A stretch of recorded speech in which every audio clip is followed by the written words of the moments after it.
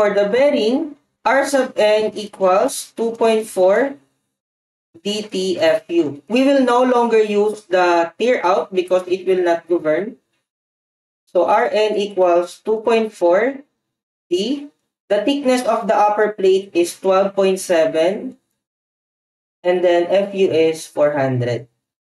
So therefore, R sub n equals 268.224 Newton. Okay? So comparing the capacity of the bolt in shear and bearing, so the governing limit state for the bolts is the bolt shear. So therefore, we will use this as the capacity of one bolt. So for the upper plate, we will now compare the demand and the capacity. So take note, in order to ensure that we have a safe design, the demand should be less than the capacity. So for the upper plate, the demand is P over 2. And then the capacity is, we will use now this R sub n. We divide this by 1,000 in order to be kilonewton. So 178.2822415 kilonewton. So take note, this is the capacity of one bolt. So we will multiply this by the number of bolts.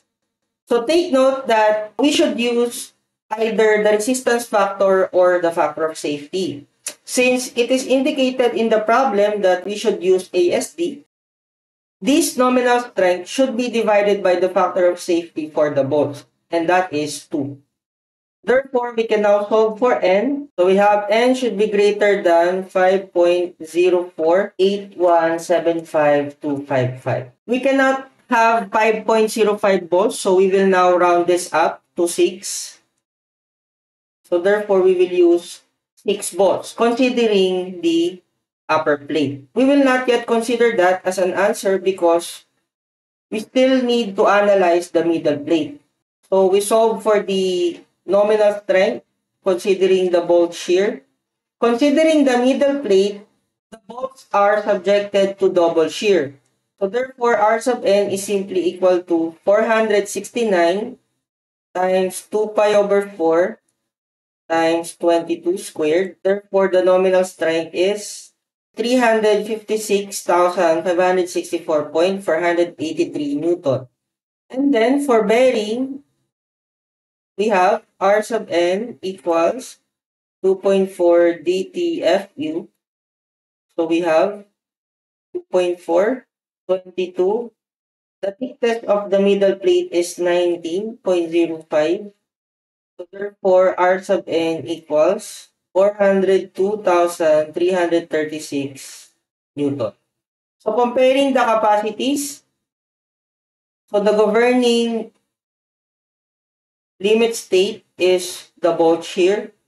So we will now use this as the capacity of the bolt. So we will now compare the demand in the middle plate versus the capacity of the bolts, considering the middle plate. The demand is P, and then we're going to compare it with 356. We divide this by 1,000 so that the units will be kilonewton. And then do not forget to divide this by the factor of safety, which is 2.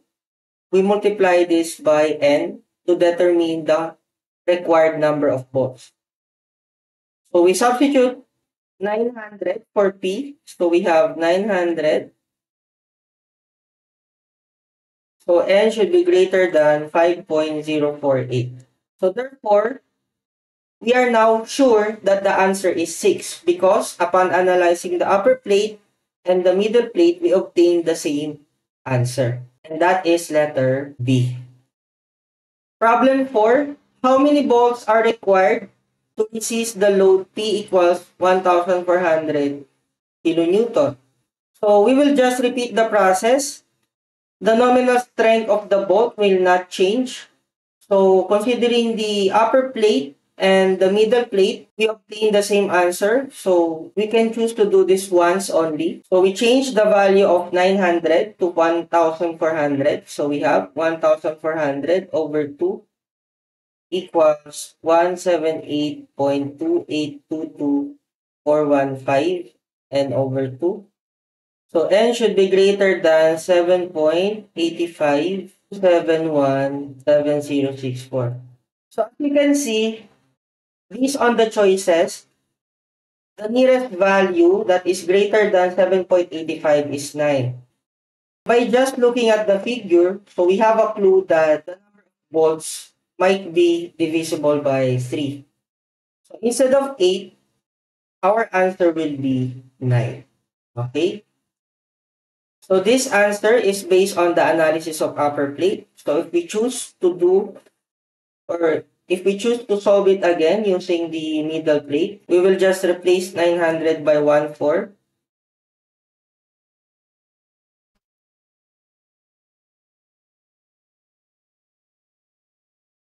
As you can see, we will still obtain the same value, which is 7.85. We are now sure that the answer is 9 volts.